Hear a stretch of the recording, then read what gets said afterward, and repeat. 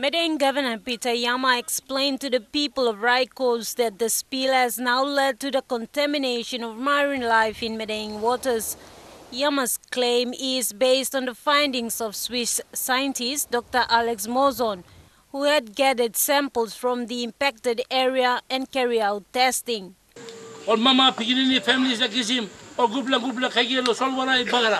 Locals say they are afraid to go out fishing or swim in the sea due to contamination fears and are supporting the call made by the Madang provincial government to shut down the mine.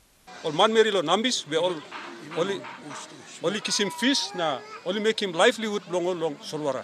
So people Raikos, mamas legisla mining activity work lo come up lo hap. Na onno lookout team all refinery system belong na.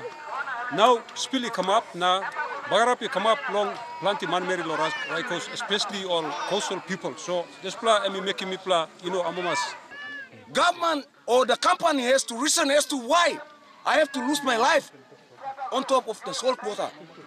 Another local is questioning SEPA's investigation and its findings, saying the reports presented by SEPA is too shallow to believe as the truth. Jeffrey Lasson said the people of Raikos wants more than 3 investigations to be carried out on Madang waters and marine life to determine the cause of fish dying. When something me looking lo disla mine, kind of some spillage come up. Investigation na ogata findings all come up in finish lo mine, kind of some tupla report come outside. No come one kind. Madang Governor Peter Yama says Ramu Nickel is yet to develop Raikos, saying it has lied to the people of Usino Bundi and Raikos districts since the company's inception. Amas playari work gam I didn't playar put the one bla money come no Raikos. No one bla big bla business come up no Raikos. No one bla good bla high school come up no Raikos. Basamuk no one bla good bla market.